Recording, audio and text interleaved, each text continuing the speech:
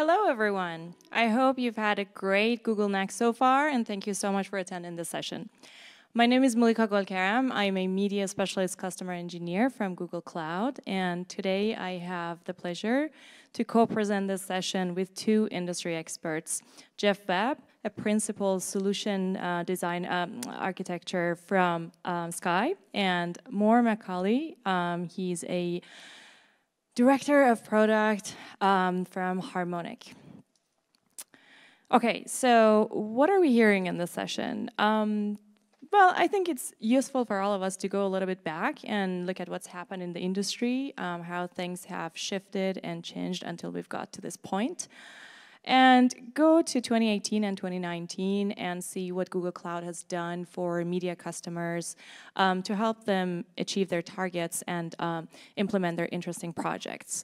And then I'll ask Jeff to come up the stage and take us to their interesting journey of designing and deploying a future-proof sports streaming platform.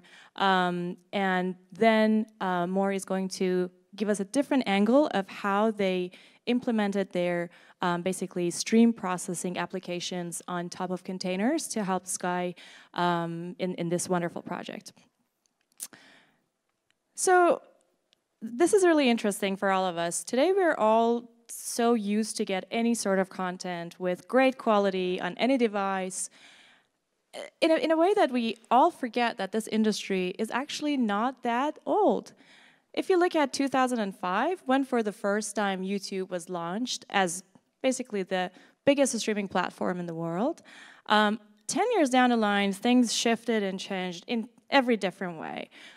Streaming protocols, transcoding formats, infrastructure grew, big data, everything changed so rapidly that 10 years down the line, we see a 4% fall from the traditional TV viewership, and that figure lent itself into a 74% increase in content viewership on YouTube. So this figure looks a little bit odd because 4% versus 74%. Part of it is because the overall viewership of content on traditional TV was a huge number. So when you lent it into YouTube, it becomes a really big factor. But the other part was that people overall started to watch content a lot more than they used to do before, because obviously you could find any sort of niche content you wouldn't be able to find on TV on YouTube. 3 years later, this is interesting, the overall viewership of content on streaming platforms, not only YouTube but everywhere, witnessed a 35% increase year on year. And then today, where we're standing, people are consuming 1 billion hours of content only on YouTube. That's a massive number. So that makes us hopeful that for the next 5 years, the profit that gets shifted away from traditional TV platforms, IPTV, cable TV, and this 30 billion profit will be spent on online TV platforms. So that will take us to 2025, where half of the viewers of the age of below 32 will never actually see a subscription on traditional TV platforms. And that will take the consumption of media on internet to 25% of the world data. All right, so we know that things have changed so much. We're really proud to be standing in this moment. But we want to see if cloud is going to be the next big wave of disruption into the media and tech industry at the same time. So let's see why cloud matters in this industry. So problem number one of every technology company is the speed to delivery. If you're a media company, your problem is a lot bigger. Why? You're acquiring a lot of content from studios, from sports organizations. That's a massive amount of money you're spending. And you want to make sure that you're launching the service right on time. You are actually providing any sort of necessary infrastructure without having to worry about infrastructure planning. And the other problem about media industry is that it's not only about applications, it's also about the delivery of media across the world. So you need to make sure that your content gets encoded, transcoded, is being sent across the world with minimum delay. The other problem is that when you work in a really fast environment, you need to be sure that you're scaling, but you're not constantly calculating, and you're not being stingy with your infrastructure, because you want to make sure your users are not kind of getting delays, or that you wouldn't lose your viewers to your competition. That's a very good example of that is news content. So if you lose 1 or 2 minutes of content viewership on content delivery on your network, then people would just go to your competition, and then you're using millions of dollars of ads for something pretty plain and simple. So with cloud, you can actually do this scalability pretty fast, and then you just shut down your instances, and after that, you don't really have to worry about a bunch of annoying servers in your infrastructure. Then again, you can have any sort of analytics you want. You can think about what you want to do with it later. You can be super generous with your data.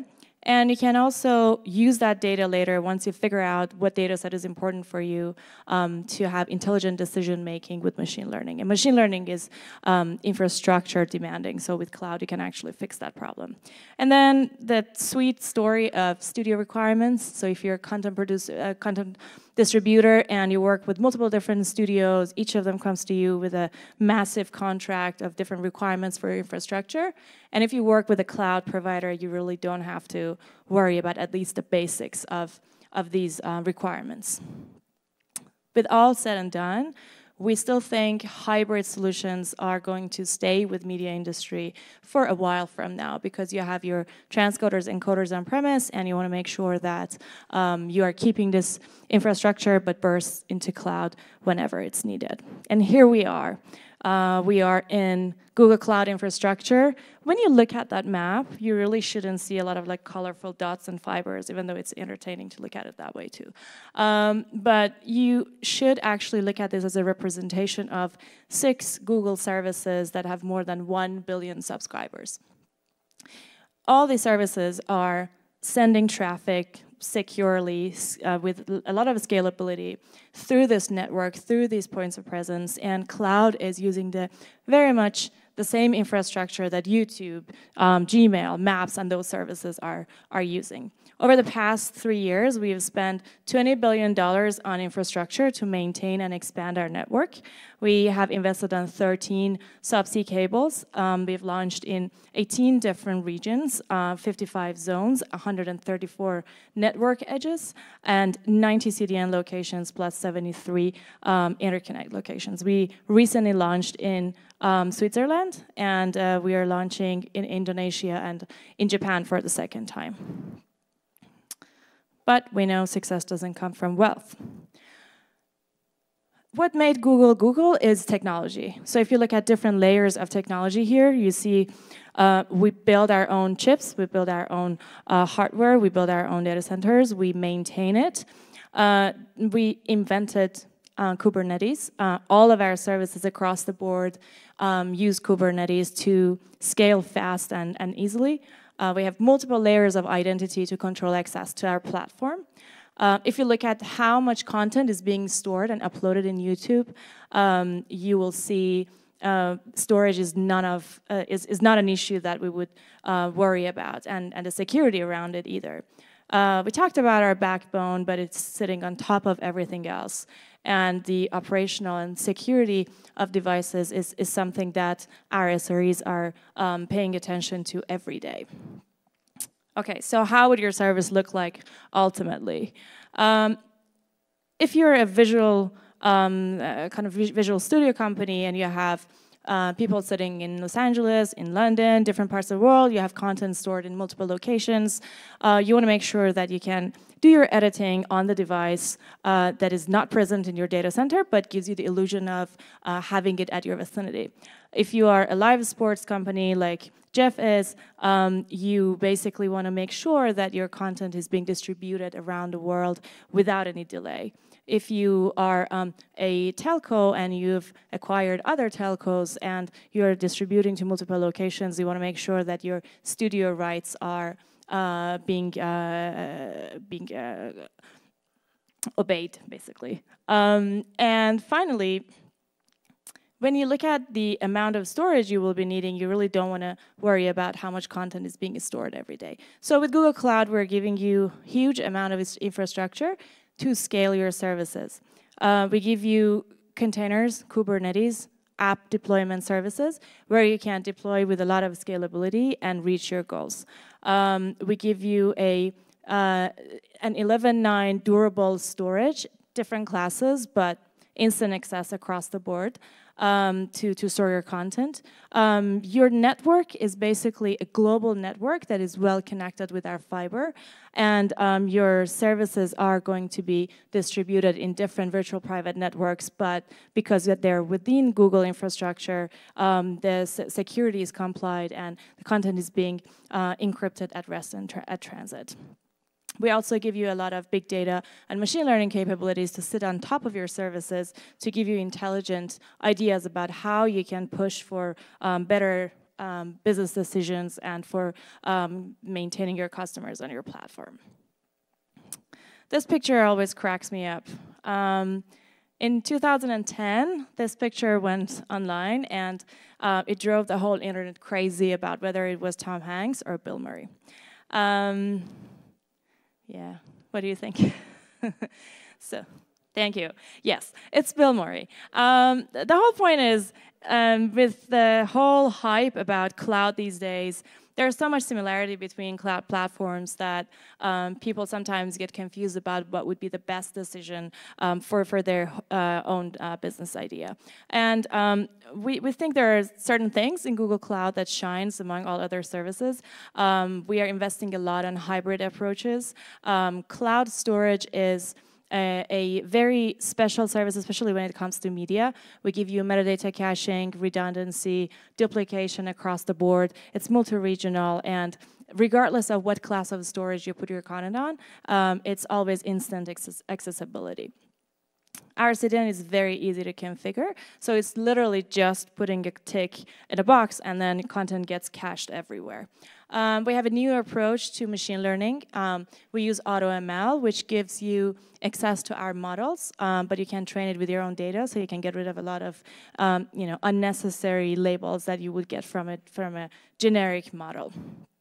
And the network that we talked about several times, it helps you distribute your content a lot faster. 2018, it was interesting for us. We launched in 8 new regions, and we took dedicated and partner interconnect to general availability. With rendering, we rewrote the whole Zing platform, and it's available on Google infrastructure and provides up to 48,000 cores to editors, an individual editor. We released a live machine learning service for video analysis in real time. We released a lot of features for metadata enrichment and also for monetization, like video AutoML, object tracking, and stuff like that. In terms of OTT, Ambato, which is our end-to-end platform, launched in Europe. And our CDN, in terms of media, went on GA, and Cloud Armor was launched to protect your service. And we are doing a lot of interesting stuff with archiving. So tape digitization as a part of bigger Google services, and art and culture helps our customers that have valuable content to digitize those tapes with very little money, and then use machine learning to enrich the metadata for those assets. And what's coming in 2019? We are launching 5 new C cables across the board. Hybrid platforms are going to stay as our highest priority this year, so that will help you work with your streaming services, your different types of, if you have machine learning stuff on premise, and a lot of different aspects of hybrid workflows or in different cloud providers with one control plane and the same set of APIs that are basically industry standards, like Kubernetes, for example. We are replacing our MPAA licensing with TPN, which covers a lot more broadcasters and content owners. That will be available on major GCP infrastructure. And we're doing a lot of CDN enhancements. We are working on providing media APIs for encoding, transcoding, and ad insertion. We are releasing a neutral rendering platform called OpenQ that's independent of any specific software like Zinc. And we are working on other AI services to go to general availability. And something very interesting is about edge TPUs, that you will be able to download the model on a device offline, and the device will do the analysis and send the results to the cloud. So with that, I'm going to ask Jeff to come up the stage and take us to their interesting story, which is very inspirational. I'm going to talk over the next 20 minutes or so about live sports in the cloud. We've been doing it for a long time on-premise, and there's lots of opportunities in the cloud. So my name is Jeff Webb. I'm Principal Streaming Architect. I'm from Sky UK, hence the accent. What I'm going to talk about is about Sky. So for those not familiar with who we are, we'll go through that. Believe in better streaming, which kind of like is part of our ethos. Success formula for delivering a live streaming service. So what does that make? Software-defined streaming, this is our concept for the next generation platform. How cloud benefits, and comparison of on-premise. We have a thing called single channel fault domain, which is really the kind of where the key innovation comes in. And I'm going to show you what happens when something goes wrong. So about Sky. We have 23.6 million customers in Europe, and we operate in 7 European countries. We're very proud now to be part of the Comcast family. So that acquisition went through a few months ago. Sky Q, which is our set-top box proposition in Europe, that's in 5.5 million homes. That's up from 3.4 million last year. We're increasing investment in original drama, 25% increase over last year. And very interestingly, if you produce really good drama, then more customers will watch it. So you can see viewing has more than doubled in the last few years. Put this up here because this is something else as well. I'm really proud to be part of a socially responsible company. So we have things like Sky Ocean Rescue, and you might have seen things across the internet, things about trying to save the oceans. There's a lot of plastic, that we throw away and ends up in the animals and the whales and things, and it's not a good thing. So believe in better streaming. Okay. I'm going to take you through a little journey over the last 10 years. I myself have been at Sky for 14 years. I've been in the streaming team since 2009.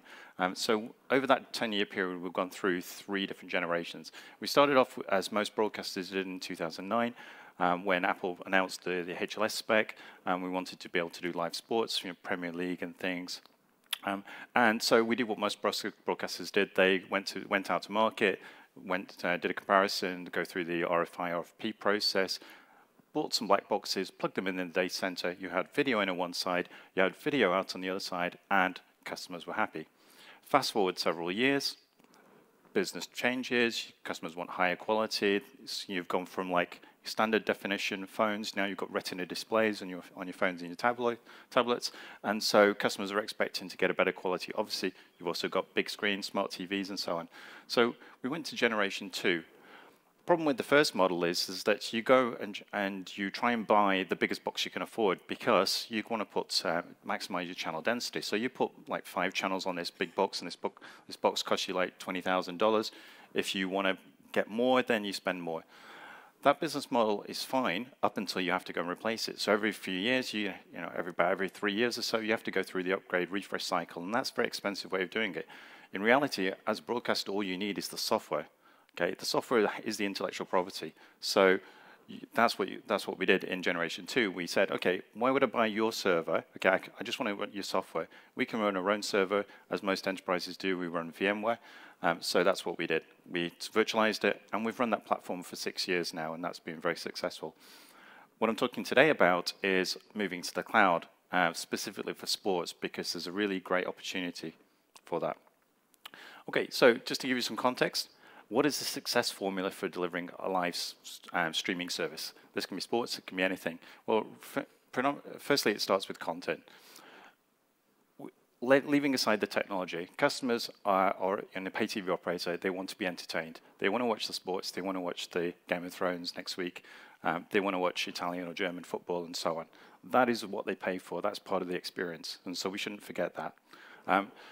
at Sky, I'm part of what's called software engineering. Software engineering is it's actually quite a lot of people. I mean, in the building I'm in, there's like 800 or so that are in software engineering. And these guys and girls are very clever, and they basically go and write the software.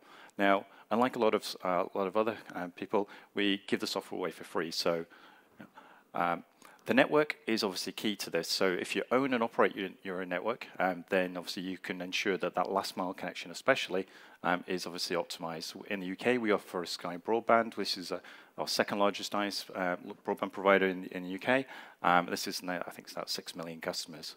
Sky Broadband is also rolling out in Sky Italy later this year. Obviously have lots of CDNs because we have lots of traffic and lots of customers, which segues nicely onto customers. So here's what a Sky Q box looks like. We have now TVs that uses Roku, and obviously mobile devices, smart TVs, consoles, and so on. Ultimately, if you take content plus developers plus network plus customers, it all gives you quality. Okay, because lots of customers, they all want to do the thing, watch the content at the same time. So next Monday is a good example. You'll have Game of Thrones on there at 9 p.m. It's going to be simulcast between US and Europe. Customers want to watch it on their devices. They all want to watch it together because it's a social experience, just like when you get Super Bowl or Olympics and things. And they want to watch it in HD because that's what they want. Okay, so software-defined streaming. This is reimagining of how we're delivering it. We kind of came up with this sort of interesting concept called streaming DevOps, because we've been doing streaming for 10 years, and we've been doing it very well, and obviously customers are happy with that. But we wanted to make it better. And so we, as being part of software engineering, we kind of looked out and asked our colleagues and said, okay, how can we take what other teams within Sky are doing from the DevOps world and bring that into streaming? So we created something, we made it up, it's called Streaming DevOps. And really it's 4 things that come into it. First is around resilience. So as a broadcaster, you're giving the customer the experience. In live sports, you can't afford to have downtime, because if they've missed the goal, it's not going to come again. They're going to have to watch it on the repeat or something. So you want to try and avoid that at all cost. We came up with a single channel fault domain concept. I'll show you what that is in a couple of slides. And also I'll give you an example of how it's self-healing. So basically, if you have a problem, don't show the customer. Hide the problem until you've resolved it. Okay? Some channels must stay on, and that's critical. Geographic resilience is very key because, a simple analogy would be, if you've got one data center, don't put all your channels in one data center, because chances are one day something will go wrong and you'll lose not just one channel, but a whole bunch of channels. So have 2 baskets, do exactly the same, make sure that the baskets are identical with your channels, and you'll be a lot better. In order to do that, you need highly available synchronized video streaming, and that's what we'll show a little bit later. The second pillar is around speed to market. Okay, Malika touched on it earlier. Problem with enterprises is that you have to go through the procurement cycle. If you order a server today, 6 to 8 weeks later, the server will arrive, it'll get plugged in. It's too long, yeah? How many football matches, how many basketball games have you missed by then? Well, quite a lot, especially if it's March Madness. Automated pipelines, so taking some of the benefits of what's going on in DevOps, so the continuous integration, continuous deployment. I'm sure obviously a lot of you, Googlers and other people, don't need to explain what that is. Third pillar is observability. Okay, we're dealing with video. We're a TV company, so when that Game of Thrones episode is coming through, you want to make sure that before it gets to the customer, that it's actually good video and good audio coming out. Because if it had a lip sync issue, it's a bad customer experience. Okay, so you want to make sure that your monitoring systems, before you actually get it to the customer, is actually good. And doing that in an automated way is the way to go. You obviously, for operations reasons, you want to be able to have centralized logging and monitoring, using open source tools like the Outstack, and also real-time dashboards, things like using Grafana and Prometheus as well. So you can give ops guys actually what's going on right now with customers, and see how the platform is performing. And the fourth one really is actually the key one, and the reason why I'm here today is talking about transportability.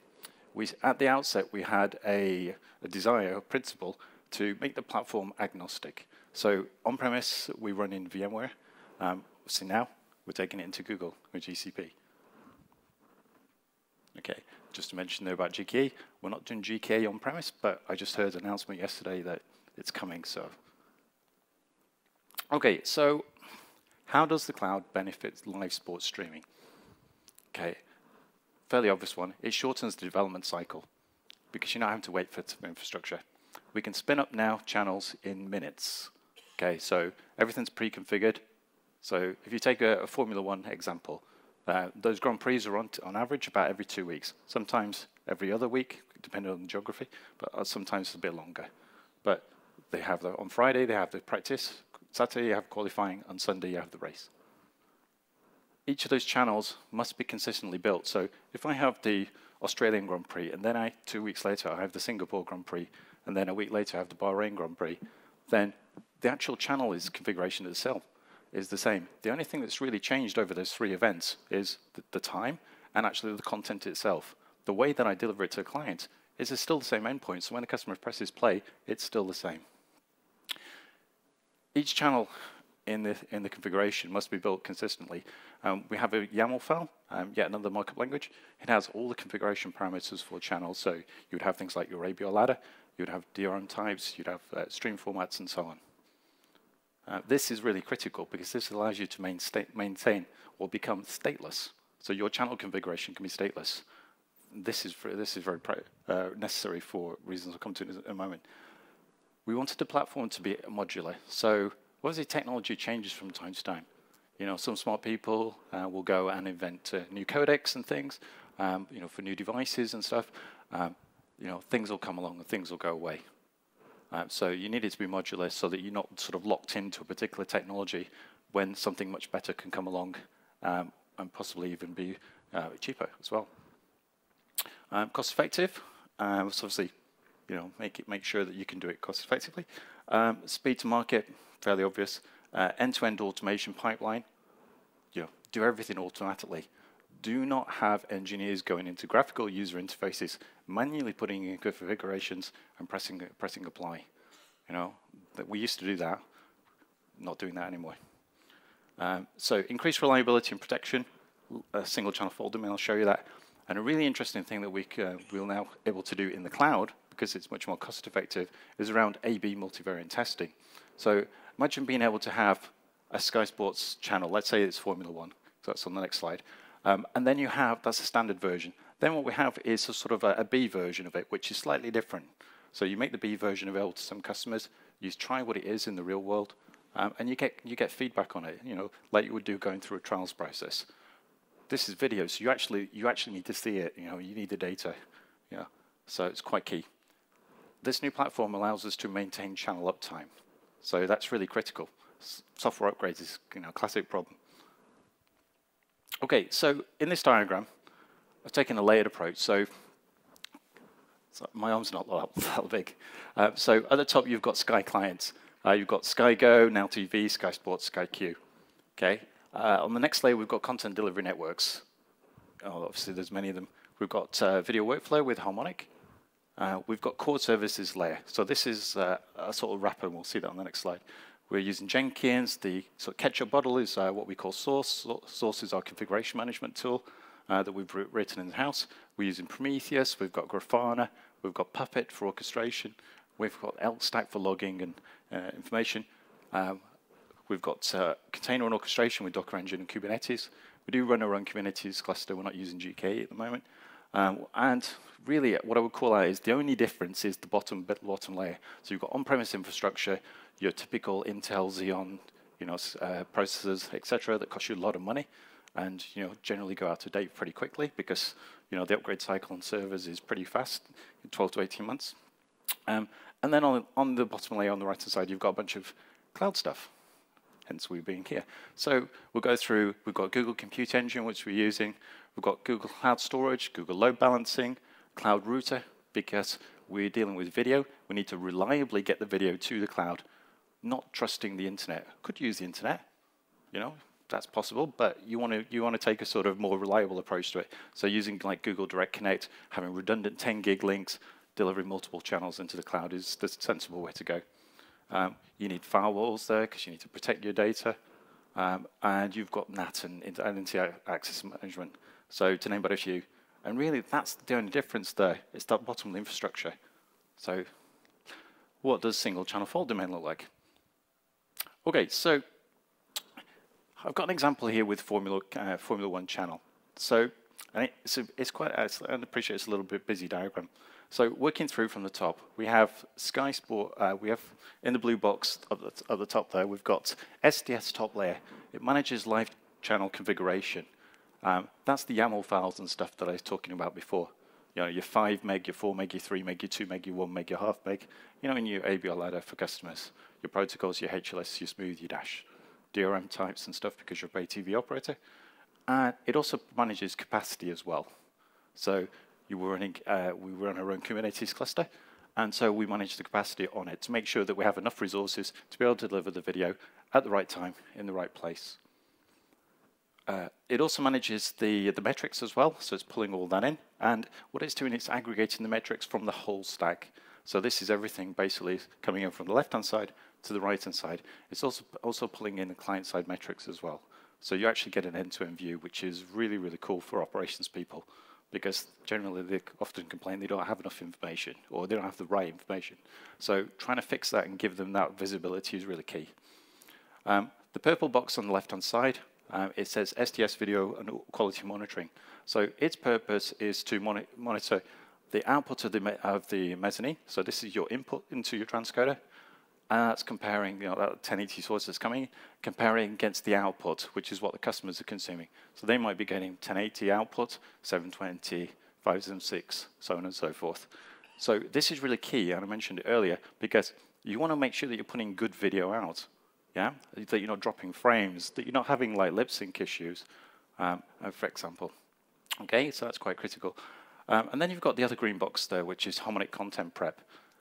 Okay, what I would call out here is really, you see there's a gray box in the middle. It says availability zone 1. And and then it's surrounded by sort of, it's a little bit hard to make out on this big screen here, but there's 4 boxes there. There's transcode, package and storage, there's encryption, and origin server. What you'll notice is there's a little sort of Google Cloud in the middle there. You know, as we've seen in Malika's diagram before, Google Cloud is a lot bigger than that, but I couldn't fit it on the screen. And then below, you've got availability zone 2. Okay. Really key is that we're doing this is highly available streaming. So in normal world, we're only just doing the top layer, you know, and that's how we've been doing it for the last 10 years or so. The innovation really has come around being able to do it in parallel. So you've got 2 parallel streams coming in. So if we work through the example from the left-hand side, you have mezzanine output going over the Google Direct Connect that I talked about. That's 10 gigabits redundant coming from 2 different data centers, coming into a transcoder. At the transcoder, you've got this, you see the blue and the red arrows. You're coming in, and there's a black arrow in between the transcoders. This is synchronization.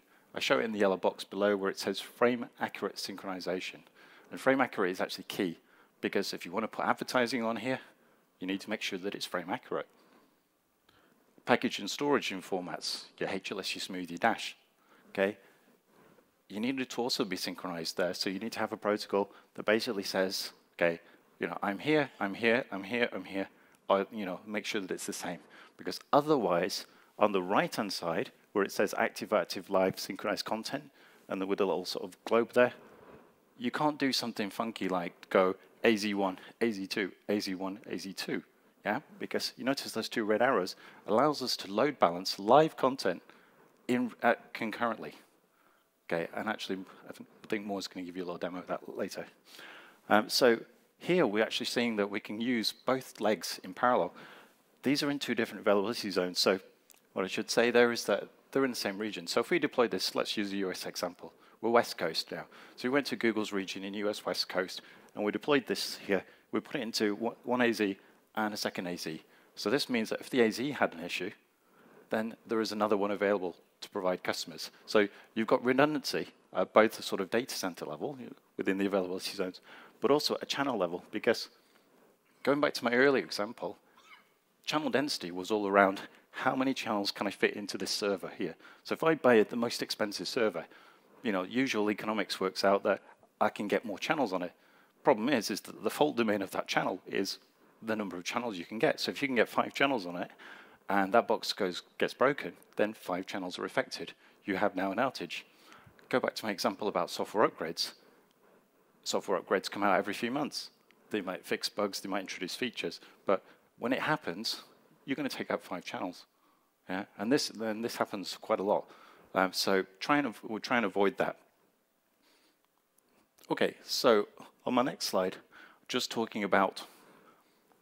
talked previously about happy path, when everything's working great. So what happens when something goes wrong? Because, you know, we can't assume that everything's great. I've got something's gone red here. This is in availability zone 1. My packager has gone wrong. I don't really know, for just purposes of this example, why that's happened, right? Don't really care, actually. What I care about is the customer experience. So the customers on the right-hand side must carry on working. They must keep on serving the CDNs. They must keep filling up the customer client's buffer on the playback, and it must be consistent. So don't interrupt that customer experience. So the way that you go about this in this example is you need to 2 things happen. Firstly is that you need to detect there's a fault. Okay, so in the bottom box here, the packager in AZ1 has failed. And so this means a loss of resilience, not a loss of channel. Okay, and that's a big distinction because you're still on air, you're still making money, and you're not getting customer tickets. Customer's not going to ring the call center to say, hey, I've just noticed you had a loss of resilience, because they can still watch Game of Thrones or the football or something. So the second thing you need to do on the right-hand side is you see there's a red X there where previously there was an arrow. You need to make sure that you stop sending traffic to the broken leg. So in here, in my example, in availability zone 1, that leg is gone. Basically, it's not updating. So the manifest is not updating. There's no fresh video because the packager is no longer outputting video. So therefore, it can't be encrypted. Therefore, it can't be delivered by origin server. And go back to my example, AZ1 bad, AZ2 good. That model doesn't work. You know, that's a bad customer experience. What you need to do is make sure that you're only going to AZ2. So it's AZ2, AZ2, AZ2, AZ2. Because the other leg is fine. It's operationally good. Okay. Now, the way that we've solved this problem is Kubernetes will do, obviously in the monitoring, it will detect and rebuild that the packager in AZ1 has failed. I'll go and refer you back to what I was talking about a few minutes ago with the YAML files. The YAML files are the state of the file of the channel. So in this Sky Sports 1 example, we can return it back to how it was 30 minutes ago before the fault occurred. So we don't know why it's happened. What we were trying to do is restore that service as quickly as we can and put it back to how it was 30 minutes ago. Once we've done that, and the health checks pass and channel resilience is restored, okay, we actually go back to the previous slide where it's now in AZ1. It's actually working again. And that's obviously really cool. I'll just call out the bottom things on the encryption. As a pay TV operator, we have digital rights management, so the things like PlayReady, Widevine, other DRMs, etc. And Origin obviously is storing out and encrypted. The tools that we use to do this, to actually recover service, obviously we operate our own Kubernetes cluster. In the 2 AZs, we have independent clusters. So the one in AZ1 is independent of one of AZ2. So we run them in parallel, and we're doing the same workload in parallel twice. We're using Source. Source is something that we wrote ourselves, which is our configuration management tool. And it basically goes and manages that. So we use, and obviously, things like Git and repos. And when an engineer wants to make changes, for example, they have to check in, they have to check out. We've got version control on it as well. So, and I don't have a slide on it, but we actually go through, from a confidence point of view, we actually go through 5 different realms on our path to production. We go through a development cycle. So we have a development environment. We go through a test environment. We go through a non-functional test environment where we're injecting load.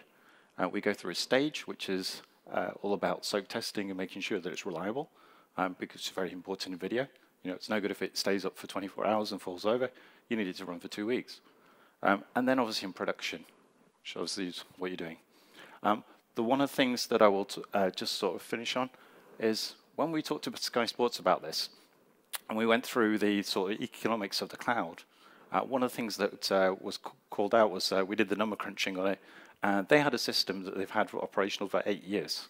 And when we went through and said, look, that hardware is no longer supported. We can't get spare parts. We can't get software upgrades for it.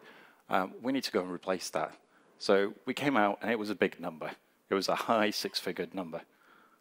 When we went through them and said, look, how often do you actually use that system? Because the Formula One's only on once every other week. The football's on several times a week. What do you do at this time of day when there's no football on and there's no Formula One? Well, it's just sat there. Okay, well, maybe that's not the cost-effective way to do it. So we asked them, how many hours of programming do you have? Turned out to be about 1,000 hours of programming per year for various events. And we said, okay, well, surely there's got to be a more cost-effective way of doing it. Could we consider like an OpEx type thing and move those workloads to the cloud? And so we did that, and it's significant savings. I mean, it's less than half the cost. And it's always more flexible. And we don't have all those kind of pain points that we talked about before. We don't have to worry about infrastructure. That's Google's problem. We don't have to worry about storage, for example. That's Google's problem. Load balancing is Google's problem. Part of the there we go. Okay. Thank you. I'm over time. Hello, everyone. Thank you, Jeff. Thank you for a very interesting presentation. You get to enjoy another accent. I'm originally from Ireland, and I'm going to try and speak very slowly because I've got a tendency, when I'm nervous in front of big crowds, to speak awfully quickly. Thank you very much. So, I'm from Harmonic, and we believe in smarter, faster, simpler video streaming. And we were very excited to be involved with Sky and Google on this project. Just a little bit of background on who Harmonic are. Some of you may never have heard of us, although I'm sure that over the years you've watched video that's flowed through many of our devices. We've been around for over 20 years. We are headquartered in Silicon Valley. If you happen to drive along the 237, we're about North First Street. Around the world, we have over 5,000 customers in the media and service provider sector. We started off building appliances, and if we look at the number of over the top channels we have deployed, we entered the streaming market about when Jeff did, many years ago. We have 38,000 live channels deployed today. Most of those channels are deployed on appliances, but many of them are now deployed in our software as a service offering.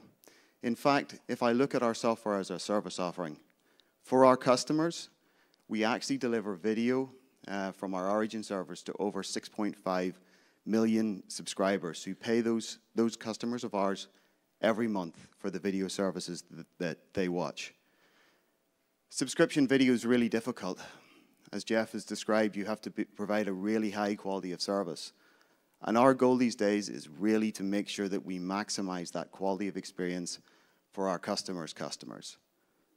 So how did we do that? How did we make the transition from what was effectively a box manufacturer in Silicon Valley to someone who provides a software as a service offering?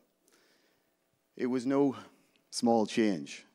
But as the product architect, it was my job 6 years ago to kick off a project that looked at everything Harmonic did for its customers from end to end, and to think about how we could re-envisage that from a hardware delivery to a software delivery. For customers, we take care of many things. We take care of ingesting content, we take care of playout, graphics, transcoding, over the top, even into the traditional cable world and satellite world. We provide statistical multiplexing solutions. We encrypt the content, we package it, we provide origin serving functionality, manifest manipulation, and monitoring. And there was a very traditional way of delivering that in the appliance world. Very simple in terms of boxes delivering functionality. Everybody understood exactly how it was deployed. What we needed to do was we needed to think about it, reinvent it, and deliver something that has a different architecture. It's based on containers. And think about all of those problems that Jeff described. How do you effectively provide one-for-one resilience? How do you provide upgradability? And we did that in a product that we describe as we called VOS, which is our cloud-native media processing platform, and is what Jeff used. And we also deliver that as a SaaS offering, VOS 360, to our customers. You know, when I look at Sky, Sky gave me all of the usual requirements that anyone starts off with a live project. They really wanted to hit all of the devices. They needed to use all of the streaming formats to make sure they got into those devices. Closed captioning, they need timed metadata because they were doing sports. You want to be able to know that a goal's gone off, send notifications. And they really wanted ease of installation, ease of monitoring, and ease of recovery. This is what I hear from every customer. But what was different about Sky's requirements was that desire to make it better, that no single point of failure. And although Jeff didn't mention it, he also put a second constraint on it, which was he didn't want any additional delay to his sports. Because, you know what, we could have built a very redundant system, but if we had delayed another 30 seconds, but he said no, don't want any more delay to my sports. They need to be faster, not slower. So that made it a little bit harder. I think we've been 45 minutes into this presentation, and it's time you saw some video. But before I do, I'm just going to show you one diagram. This is the diagram of the video that I'm going to show you, how we put it together. We deployed it on Google Cloud. We went a little bit further than Jeff asked for. We put it in separate zones, not just separate availability zones. And we used GKE, not GCP, because, you know what, I like it when Google deploys Kubernetes for me. Like Jeff said, I don't want to worry about that either. We built this system. Let's see what that A/B switching looks like from a customer standpoint. Okay, so here's some beautiful content. And while you watch the beautiful content, it does say it's in 4K and HDR. And although I'm standing in a theater today, I'm really sorry to tell you what you're watching isn't in 4K and HDR. I wish that it was. However, if at home you would love to see it and you happen to have a Roku streaming device, there is a NASA channel on the Roku streaming device that we provide the back end for that will allow you to see this same content in 4K and HDR. And breathtaking as the content is here, it's even more breathtaking there. While you've been watching the video, perhaps you've noticed the VOS 360 logo bopping back and forward from the left and right to the screen. That wasn't put there by a professional, that was put there by me. Which is why it's so accurately positioned. So what I did actually was I went into those two transcoding instances that Jeff showed you previously, and I configured one of them to put the logo on the left side, and the other one to put the logo on the right side. A little bit of a difference. And so that's why you get to see it bopping back and forward from either side. But it is beautiful content, and I do encourage you to go and have a look at it. I'm a great believer in NASA. I love it, and I love the content they produce. Some of the moonrises are amazing to watch. We did go even further than just Zone 1 and Zone 2. We offer our software not just as a SaaS. I told you we sold it to customers on-premise. So here is another diagram where you could actually do that same synchronization with an on-premise cluster and a cluster in GCP or GKE. I think we actually did deliver on what Sky wanted. And the challenge that we really had to solve was this challenge called the CAP theorem or Brewer's theorem. For the computer scientists among you, we already know what it is. For those of us who don't understand, basically if we partition two things and we drop information between them, then we have to make a decision about whether or not we serve every request, and sometimes the requests are different, or we only serve requests from one side when we know there are problems. We don't want the video to jump back and forward. It's got to look seamless like it did here. So we sacrifice in availability, and the whole challenge was to make your availability numbers for that backup system as high as possible.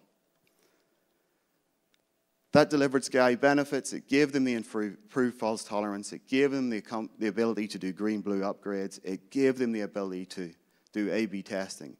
Way more than we originally thought of when we started off looking at the fault tolerance of this project.